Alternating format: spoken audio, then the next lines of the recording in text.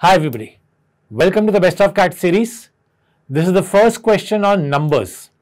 Now when you look at a topic like numbers, what is the importance of that in CAT? I would say that if CAT is say around 26 questions, the quant section is 26 questions, you are bound to find 3 to 4 questions from numbers out of those 26 questions definitely. Let's start with the first question. The first question will be on logs. As usual, pause the video over here, try the question on your own and then go ahead. Let's have a look at the solution to this question. You've been given two equations, both with logs, and you've been told to find the value of x multiplied by y. They haven't asked you the value of x and y, otherwise you could have also used options and substituted that. But here they have asked the value for x into y. Now, understand that the topic of logs, I've always noticed that students fear logs a lot. Why? Because maybe logs has some set of formulas and the application is always what they are not able to understand.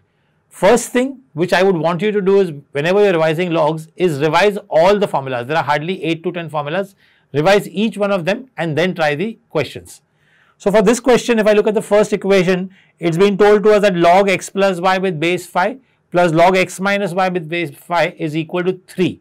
So using the property log a plus log b is equal to log ab, we will get log x square minus y square to the base 5 is 3, right? I hope everybody got that. Now, after that, converting logs to indices. How do you convert logs to indices? X square minus y square will be 5 raised to 3, which is 125. So that becomes like my first equation. So you've got a regular equation. From logs, we've converted everything to a regular equation. So that's what I tell students, once you understand logs, that how can logs be converted to indices, most of the question of logs become like indices. Let's look at the second equation. There's a minus, which means there will be division. Log a minus log b is log a upon b. But on the right side, it's slightly different. There's a 1 minus log 3 to the base 2. So before we even convert the left hand side, let's see what will we do with the right hand side.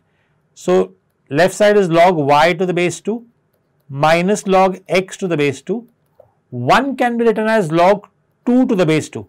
So the whole idea was to write the same base, log 2 to the base 2 minus log 3 to the base 2. Now all of them are with the same base. So left side I'll get log y by x to the base 2 is equal to log 2 by 3 to the base 2, right? And now if I just kind of get rid of logs on both sides, so I get y by x is equal to 2 by 3. Okay, which means x by y is 3 by 2. After this step, x square minus y square is 125 and y by x is 2 by 3. Remember, they have asked us for the value of x into y.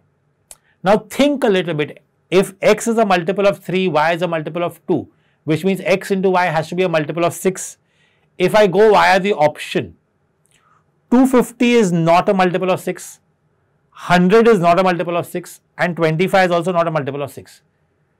Which means in an exam scenario, if I want to save time, I would have taken a leap of faith and marked the second option.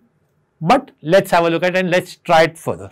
So if y by x is 2 by 3, I can take y is equal to 2k and x is equal to 3k and put it in the first equation. X square will become 9k square minus y square will become 4k square is equal to 125. So 5k square is 125. So k square is 25 and k is 5. K cannot be plus and minus 5 because they had mentioned the word positive real number. So k is only equal to 5. If k is 5, y is 10 and x is 15. Y is 10, x is 15, which means the answer to the question will be 150, which is the second option, which I had told you could have got much faster if you were thinking on your feet. Well, as usual, there will be a replica to this question. Please try that and give the answers in the comment box.